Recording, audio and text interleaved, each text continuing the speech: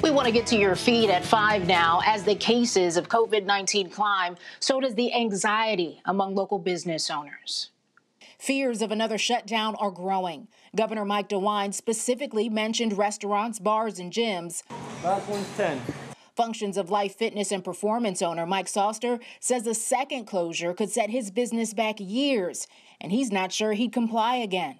If there's a way that we can stay open in some capacity, we're going to do that. Market Garden Brewery Sam McNulty says it would be the end for a lot of restaurants, bars, and breweries across the state. Even the early cutoff for alcohol sales, he says, is doing more harm than good. We're doing all the COVID protocols perfectly.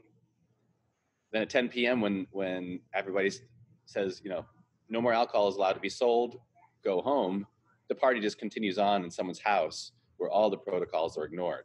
Safety protocols are followed at Marlou Shoes, says owner Daniel Unger. The revised mask order, making retailers responsible for ensuring everyone wears masks or face possible closure, is something the store has already been doing.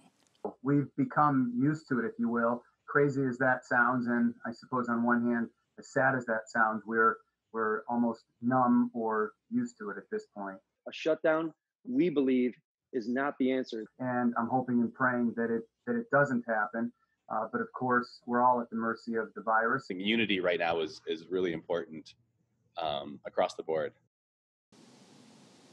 And so the governor is going to take a week to evaluate whether to close bars, restaurants, and gyms.